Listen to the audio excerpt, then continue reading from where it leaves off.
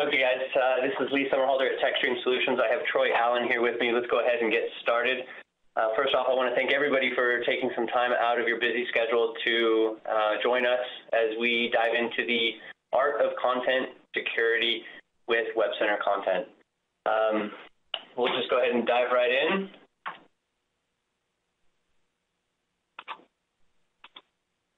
Perfect. So there's a couple house cleaning issues. Let's introduce Troy Allen. Troy Allen is our content management specialist. He's an Oracle Deputy CTO for TekStream. He's worked in content management technology since 1998 and has worked with many what would become Oracle products such as Stellent.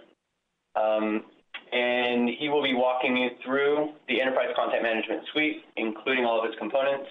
I myself am Lee Summerhalder, Inside Sales and Marketing here at TekStream. I have 12 years experience in the B2B space, generating content, valuable content that people like you need to consume so that it improves your lives and makes your job easier.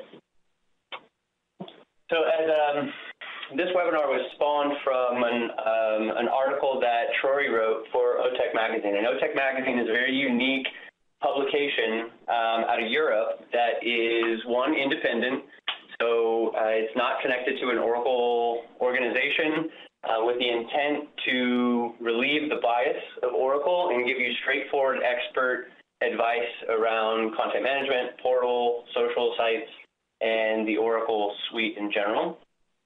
It's a free publication, so I would suggest you guys going out there and downloading the first edition at otechmag.com. Lots of great articles in there, lots of good content, no sales. And in addition, only authors that are specialists are published in the publication, so you can be rest assured that the content that you are getting is specialist level. So a little background on TekStream. So TekStream is an Oracle Gold partner specializing in the sales, deployment, resourcing, and service of the Oracle WebCenter Suite. We encourage you all to check out more at tekstream.com. That's TekStream.com. We are headquartered in Atlanta, Georgia, but we have reach in North America, including Canada.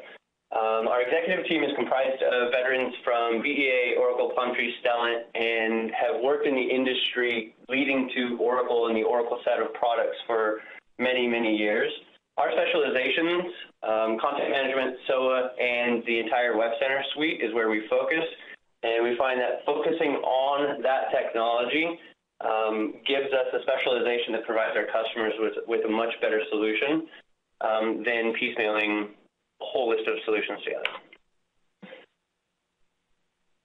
So as we discuss TekStream, TekStream is comprised of four components, four pillars or lines of business: software from license procurement, support, platform support, on-site training or virtual training and hosting solutions.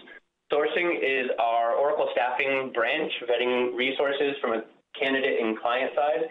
And what we'll be discussing today is the services component of TekStream, and more specifically, the content management perspective underneath that services.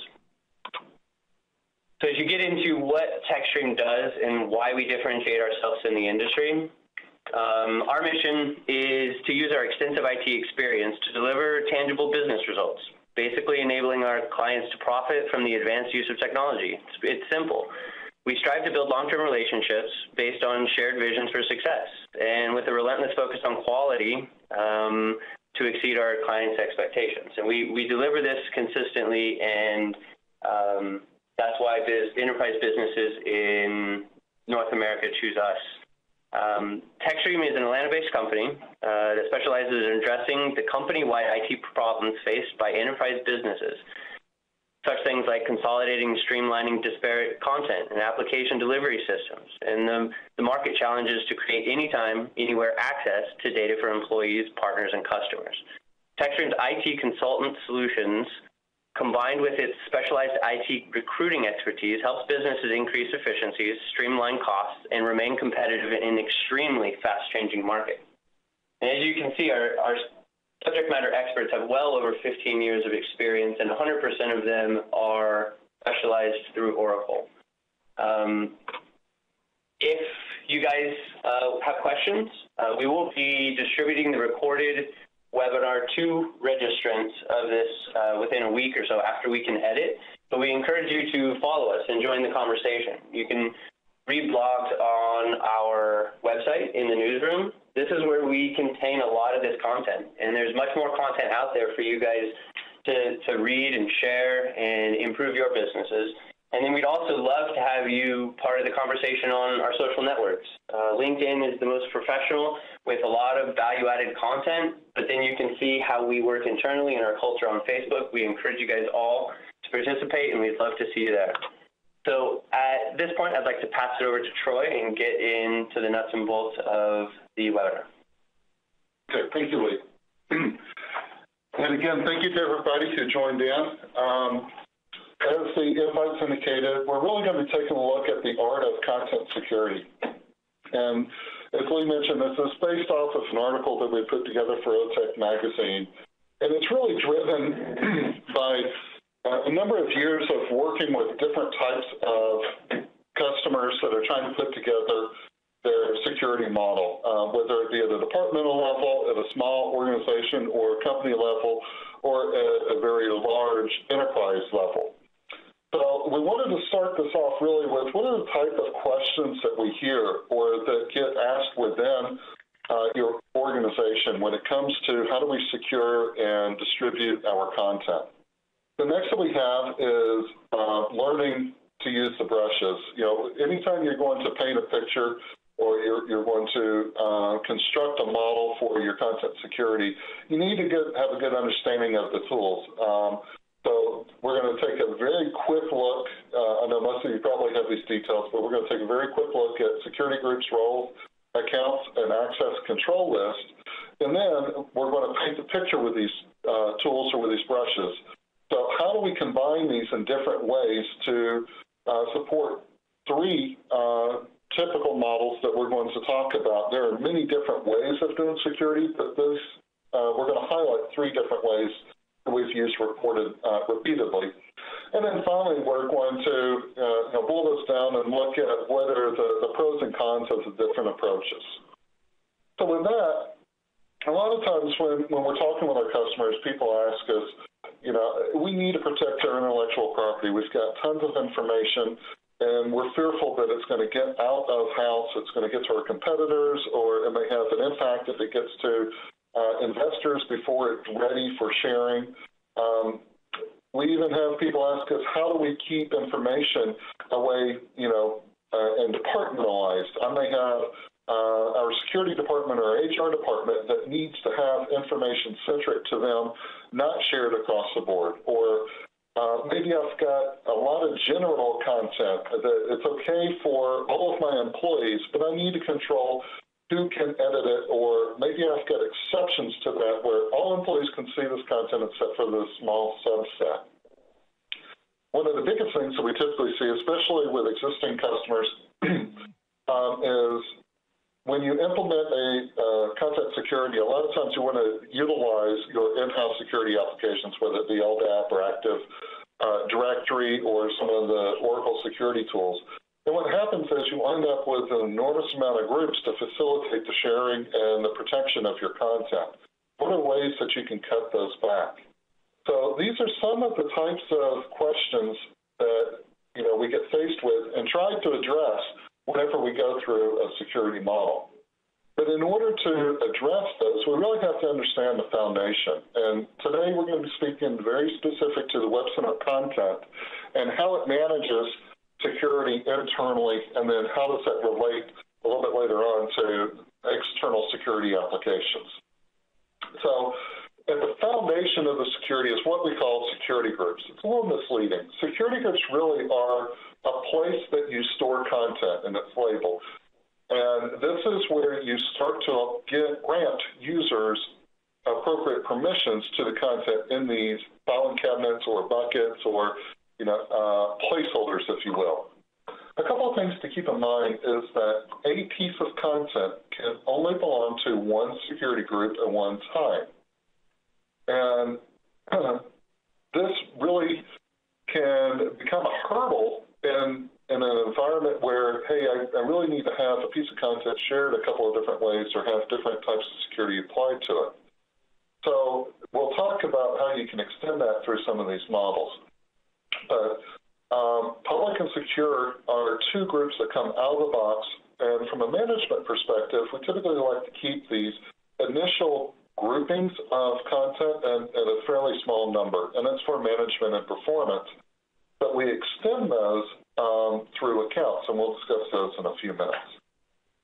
Now, once we have the content in these groups, then we need to assign roles to our users.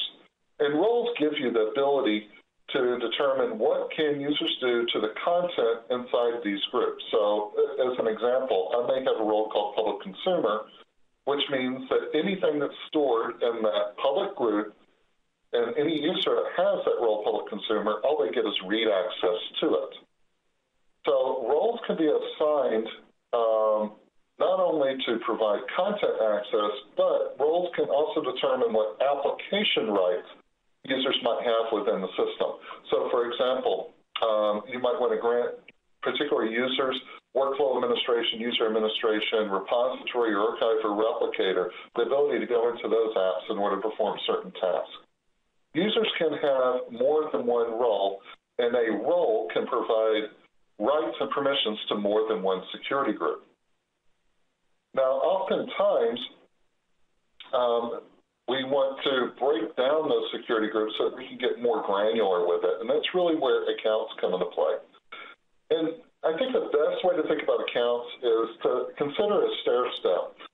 Accounts are hierarchical in nature. So what happens is when you create an account such as employee, the next tier down can be like employee marketing, and then marketing creative, and then marketing creative art department. And based upon where you get inserted within that account structure will determine what you can do for everything that is at your level and below you. So if I grant a user permissions at the employee level, the root level, and give them read access, they have read all the way down to the bottom end of that step. So users can be assigned, just like roles, to more than one account. So I might belong to employee. I might also belong to employee marketing creative art department. Now, over on the right-hand side, you'll notice I've got public and secure, and I've got this dividing line. It looks like that the account structure is split between the two. The reality is accounts are identical no matter what security group, so it's a subset of all security groups. And this really does provide you with capabilities for a lot of power as we get in some of these models. Now, something that's been around for a while, but Oracle has really been promoting it very heavily with the .8 is the access control list, or ACLs. And this allows you to place user level or group level or role level specific access to content. Now, ACLs are a little funny in that they are restrictive by nature. A lot of times you think if I grant an ACL, it's going to override everything else. ACLs are really used to take a greater set of permissions and lock it down for a particular user or for a particular group or role, and we'll see examples of that as well. So when users are assigned multiple roles that may grant the same permission to a content group, they get the greatest permission between them. So, for example, I might have them assigned public consumer, which gives me read access, and then public contributor, which gives me read write. Any content in that public security group, I'm actually going to get read write, so I take the greatest permission between it. Accounts work the same way. If I'm assigned an account to read, and then again another assignment to it for read write, my actual permission set becomes read write. Where accounts and roles come into play is when you have a role that gives you, say, read-write access to the public security group, and then you have employee account, and a piece of content gets put in a public security group and an employee, and your right to employee is read, the only thing you can do with that content is read. And that's because when the repository looks at the permissions between roles and accounts, it looks for that intersection of permissions. And then when you have multiple roles and multiple accounts, I realize this is kind of a busy slide, you first do the comparison of your roles, you do comparisons of your accounts, and then you compare the results of those to find out what your actual write permission is going to be. Now, ACLs, as I mentioned before, are restrictive when evaluated and not additive. And that's because it builds upon the permission that the user naturally has, and then when you get assigned a particular ACL, that goes into that configuration mix. So ACLs are usually deployed to users that, as I said, already have roles or accounts and are used to reduce the permission. So, for example, I may have a role that gets me read-write, an account that gets me read-write-delete. Between the role and the account, I would have read and write. But now I've got an ACL in the mix, and when I compare those, it drops me down to a read. So the security model in 11G, as Oracle moves forward for WebCenter Content, is really driven out of the WebLogic server. And you can attach WebLogic server to external directory services, to single sign-on, to other security applications, whether they're driven by Oracle or driven by Microsoft or other security applications that are out there. But what happens is the WebCenter Content looks for a name pair match between the LDAP security groups that users belong to, that WebLogic server is monitoring for, and a specific name or account within the repository. The role permissions are set within WebCenter Content. So you have a membership in your LDAP or your Active Directory, but then the actual permission is devised by the WebCenter Content as to do you get read or read-write, delete, or read-write-delete and access. Account permissions are set at the AD or the LDAP group level by putting a permission parameter at the end of the group name. So if we think about how these typically integrate, we have the LDAP tree structure. For example, I've got the company, I've got a branch for roles, a branch for accounts, I've got my role of public admin, which maps to my WebCenter Content role, and then I have over here my accounts. And notice that the accounts have read or read-write, read-write-delete, administrate that are beside those. And the way this works is, if I look at Bob, Bob belongs to the public admin Active Directory group as well as the EMP Active Directory group. That means that any content that's checked into public and EMP, Bob can read it. Jim, because he has that same membership, can read it as well. Nancy, though, has public admin, which gives full access, plus employee account with full access. She gets the full permissions of the system. And Sam, unfortunately, has no access because he doesn't belong to the public admin group, which is the first criteria to get in to see that content. Now, if we put that content in public in the account employee department, we can see that Bob gets read and write permission because of the mixture between his roles or AD group here and the account or AD group here. Jim gets read-write. Nancy continues to have read-write-delete administrate. Sam gets no access. However, if we move this over, the same content, and check it into secure and provide the account EMP, we can see Bob can read it because he's a secure consumer and he has the EMP account. Jim has no access. Nancy has no access because she's not a secure consumer at all. And Sam, even though he has the secure consumer, Sam does not have a membership at the EMP level. He does at a lower level, but not at the upper level. So again, just kind of walking through these, you can see how that mixture between our roles and accounts or group tier and group tier within LDAP or Active Directory really help to formulate what our users are going to be able to do. So now that we've got kind of that base level concept, let's build on top of that and determine how are we going to establish an enterprise security. Now that we understand that how the roles, the groups, the ACLs, and accounts all interact with each other. So something to keep in mind, a lot of times people miss the step when they think about their enterprise content security. They think, oh, it's going to be quick, it's going to be easy. But there's a lot of things that you have to take into place. And usually it's you have to get a lot of different departments or divisions involved to really determine how do they want to share their information. So you need to understand, how are you organized? How often do your organizations change? And that would help you determine if you want to create a security structure based off of your organization, or if you want to build a security structure based off of some other metric within your environment. So you can accomplish that by thinking of, how are you trying to protect this information?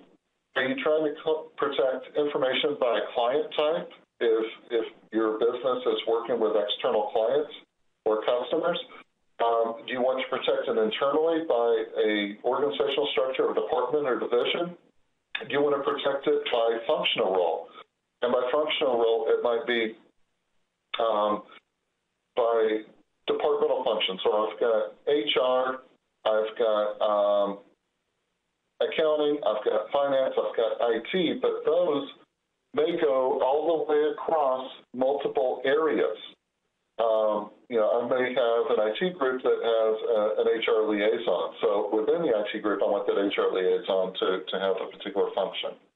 Or I could do it by rank within my organization. So we have some customers and clients that really want to do it. Everybody at the CEO or C level can gain access to information, and they want to break it down to an RVP. Or to an executive vice president, then a director, and then a manager. So understanding how you share and communicate within your organization is really the starting point for focusing on the security model to support it. Other considerations is, are you going to share this content internally only? Is it going external? Is it a mixture of both? And then how are you sharing it? So some questions to ask is, what happens if somebody outside of my department searches for and finds a document and actually can read it? What is the impact? Do I care? Or should it have been secured so that only people within my department or my specific group can see that? Other questions would be, do I allow other areas within the enterprise to edit my content?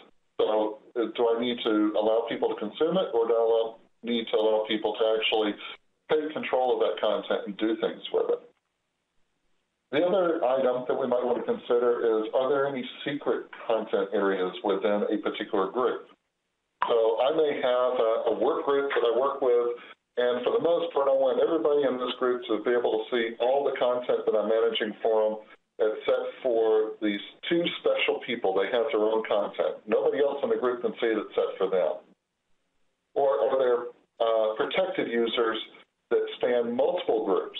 So a good example of that might be our audit department. Audit department might be required to see into every group and all of that quote-unquote secret content that goes across all those multiple groups. So those are considerations that we need to take a look at. As I mentioned before, we're going to focus on three primary models. There are many different ways that you can organize your security, and security really is unique to the organization. So these models are intended to be a guideline, if you will, for users to access information, and for your administrators and your business leaders to start determining how you're going to share and grant content access and permissioning. The first one that we're going to look at is what I kind of term company public, departmental restricted.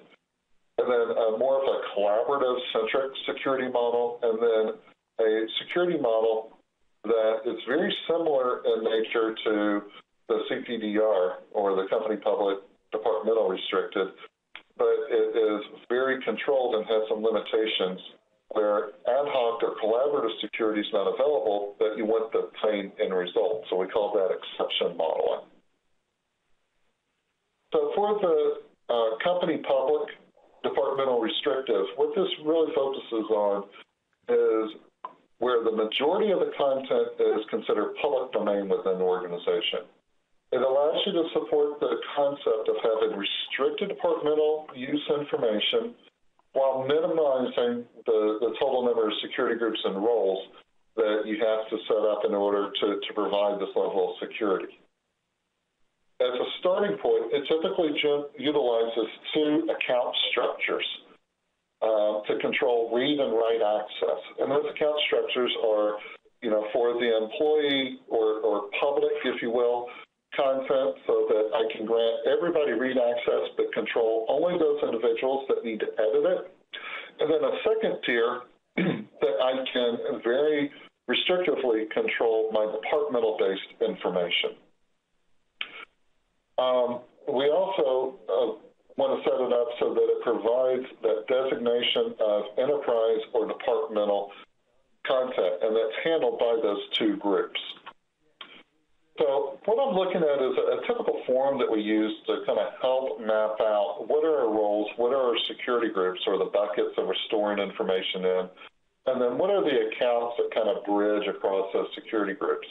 So I can start getting an idea of, okay, a public admin should have read, write, delete, administrative permissions to public. A contributor would have read, write to public, but not to secure, not to restricted, and then so forth as we go through a secure or restricted admin, contributor, consumer. And then what are the accounts that I need in order to support the CPDR?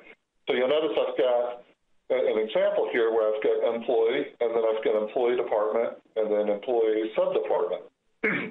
A good example of that would be I've got employee, and then I've got store operations, and then under that I've got employee, store operations, merchandise handling.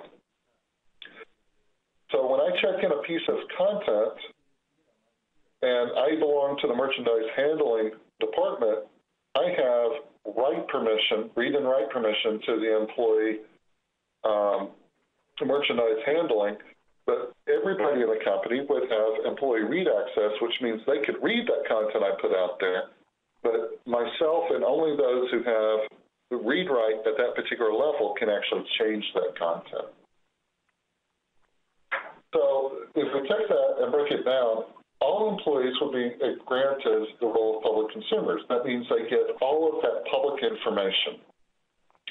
It also means that they get all of that employee information from the root level. Accounts, imagine putting an asterisk or wild card at the end of the name. So if I had an account structure like EMP HR policies, and I grant a user read at the EMP level, they actually get EMP plus everything that comes after it, and they get read access to that. Then I'll have certain public authors that would have that contribution role to public, and those authors would then have read and write to an account level underneath EMP for their particular area. So, for example, Bob is the author of employee HR policies for that account structure. Then on the departmental restrictive side, I'm going to have this set up so that only department information stays within a department. And we're going to utilize the department account structure to break that down. And we can do this a couple of different ways. One is we might say it's by, department and then the HR benefit, or maybe I do a department HR and then I break it down by both a sub-department or division level, but also by the organizational structure or reporting structure. So in this case, I've got department HR VP, director, manager, employee, or I may have department HR benefits and then director, manager, employee. So it gives me a couple different ways that I can do that, but really what we're trying to do is focus down to a department and then maybe a level of user within that department. So if we go back and paint that picture with Bob, Bob has a role as public contributor. He has read access to all employee accounts. As well as read and write to employee marketing creative. So Bob can check in any document into that employee marketing creative art department, but he can read anything that anybody else has put into, say, the employee or employee marketing. He can read that. Then if we look at it from a digging into this from a departmental side, I've got Ann, who is an EVP of HR, and she has the role of public contributor, and she has read access to all of the HR departmental information. And then I've got Bob, who's a benefits manager. He has read and write through the public contributor, but he has read access only down at his level. So he can only read, really the manager documents that are within that benefit structure. So just to kind of throw these up as an example, if I check a document in based off of those screens that we just saw in the public and putting it into the employee marketed creative, Bob, because of his mix of roles and accounts, can read and edit it or read and write. Ann can read it, Jim can read it. If I were to put it at the employee marketing level, all three of our users that we outlined can only read that. Then if I put it into that departmental specific area, both Ann and Jim can read and write it if it's put in at the manager level, and if it's at the benefits level, because Ann's higher in the food chain, she's the only one that can read and write it, and Bob has no access to it at all because he's just a employee-based public user rather than a departmental-based user.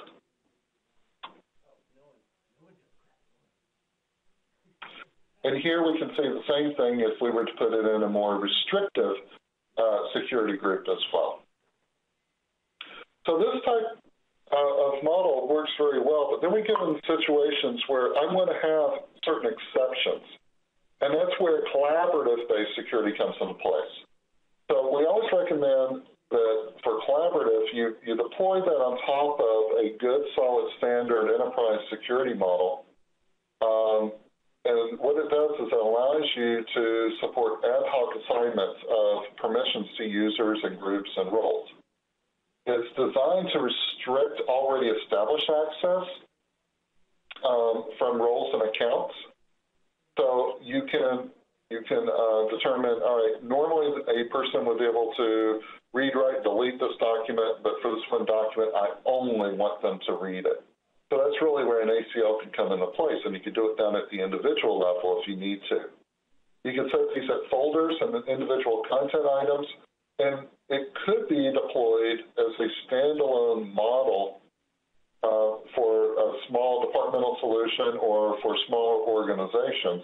But if you're going to attempt to do it enterprise-wide, we really recommend that you put it on top of one of the other models. So with that, we can take a look that I've added a new security group called Collaboration, and I've granted public contributor read, write, delete, administrate. And the thought is, I want to potentially give everybody the ability to check content into this collaboration bucket with full permission, knowing that I'm going to use ACLs to strip away permissions for particular users based upon the use case of that content or that group of content. So all of our employees in this type of situation would be a public consumer or public, actually it should be public contributor. All employees would get read access to the employee account. Anybody that we want to be able to contribute in either a very specific structured way would be granted a public contributor, but it also enables them to be able to contribute to that collaboration folder that we talked about. So if I look at Bob, and we'll come back to him again, Bob checks in the document into that collaboration security group, and he's going to assign very specifically to Tom, read and write, to Mary, read, write, delete, and administrate, and Scott, read. So if we take a look at the other credentials that Tom has the ability to read the role, he has the ability to read the MP, and in that particular area, which if I don't assign an account to it, normally he would have read and write capability, and his ACL maintains that, so he winds up with read-write. Same thing with Mary. Scott, however, has the public contributor, but Scott's ACL is highly restrictive, so it took away that write capability from him.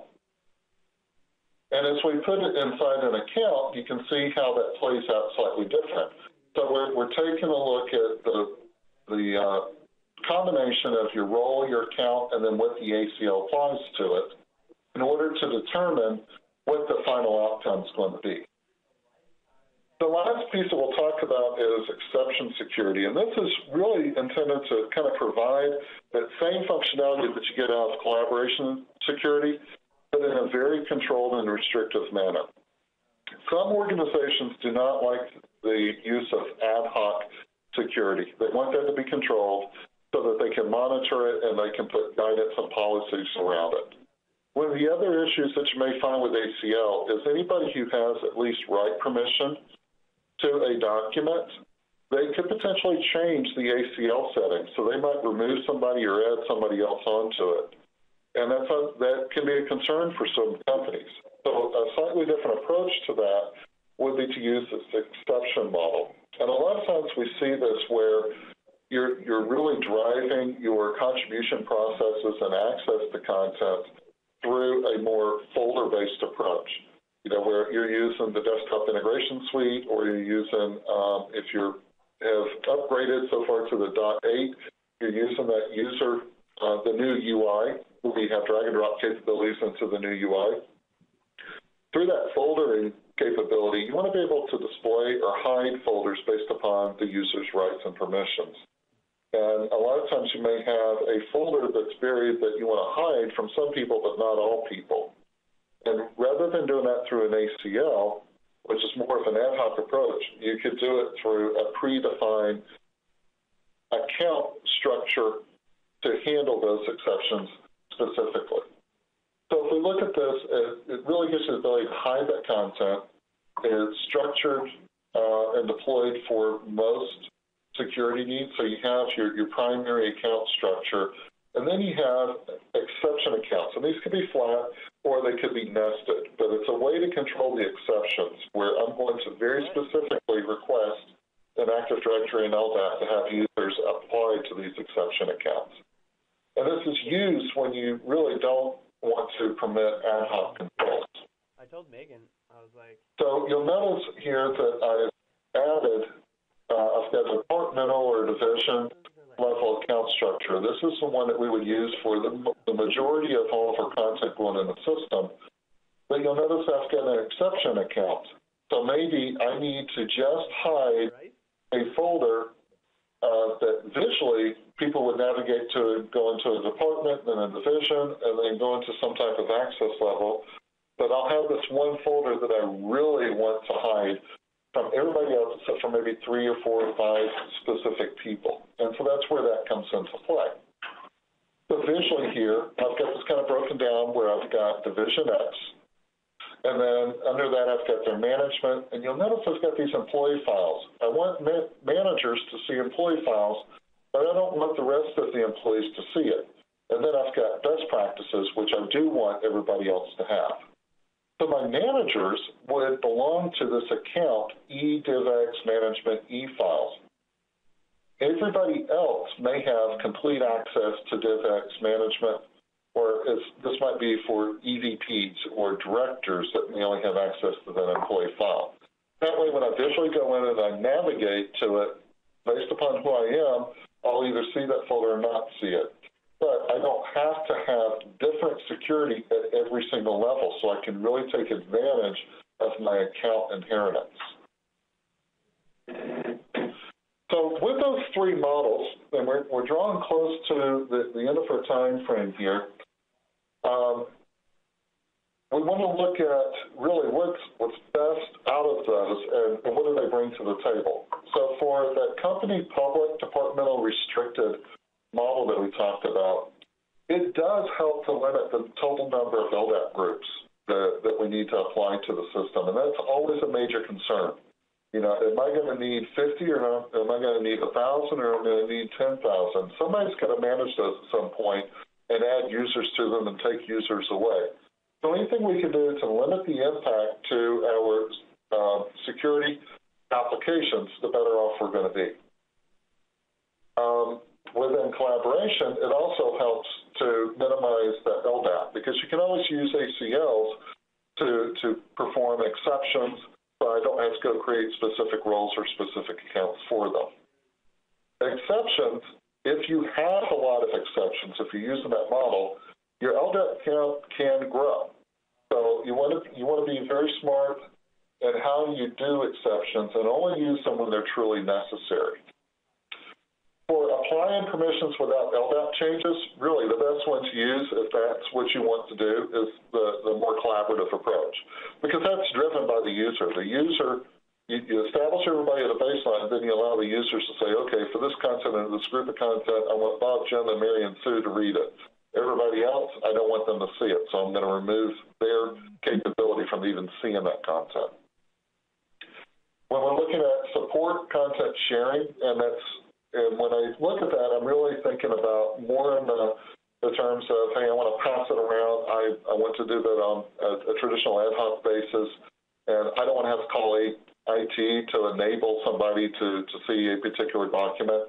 That really is through the collaboration, and that model really supports that very nicely. When you need to get to the granular security control level, where you have to get down to the individual, you have two choices. One is you can adopt to put collaboration on top of your standard security model. Again, the concerns with that is anybody who has the appropriate permission that was provided from an ACL can remove people, add people, change permissions. So you have to be very careful and know what you're doing when you set that up as a user.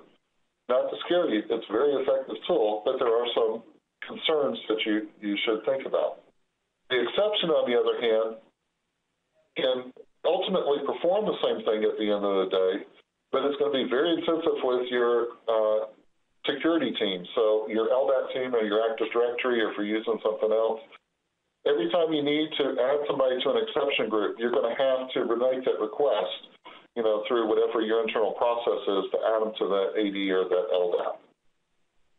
When we're looking at being able to manage that change control for security, then the CPDR or the exception model are perfect for that.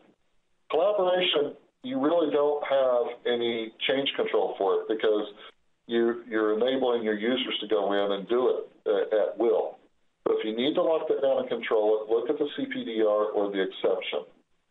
Fortunately, all three of these models are fully extendable. As a matter of fact, you could layer all three of these concepts on top of each other, so you may have some collaboration, some exception that's set behind the scenes and it can't be adjusted by users, and you can do something like a primarily public with departmental restrictive information. That's the beauty about the system, and with security, you can come up with your own model or your own flavors of the model and enable those and construct them in such a way that you can facilitate a wide variety of requirements. But you have to understand and know what people are trying to accomplish with that content to really get there first. So with that, I'm going to turn it over to Lee so that he can set us up for any questions and to take us out through. Lee? Thank you, Troy. So what I'd like to do is unmute participants so that we get an opportunity to ask questions. I know we ran through that pretty quickly, so a lot of the value comes in me distributing this after we edit it. You guys can run through it, collaborate on it. Ultimately, what we'd like to do is engage in conversations with you around what challenges you have in the content security space, and then explain if we're positioned or understand if we're positioned to help. So let me go ahead and unmute the line. All participants are now unmuted. So I'd like to open it up to the group. Are there any questions that you have on mind?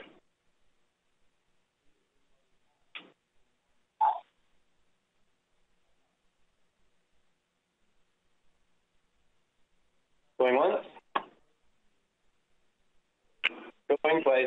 Well, there's one question. In some of the older Oracle documentation or those that wrote about it, they talked about ACLs could potentially give you a performance hit. Did that go away in the latest 11G versions of all this? Yes, it's definitely moved forward. My personal recommendation, if you are currently on 10G or older, the ACL does have a performance hit, and it does become heavy on the system. It's okay if you're doing it very small level, but if you really want to deploy that enterprise-wide, my recommendation in 10G is not to.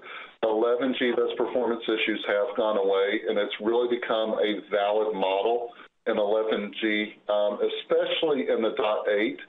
As a matter of fact, if you've seen any of the new intros to the .8 release of WebCenter Content, ACL is very heavily used, and the performance on that is exceptional. Thank you. Great. So, any other questions?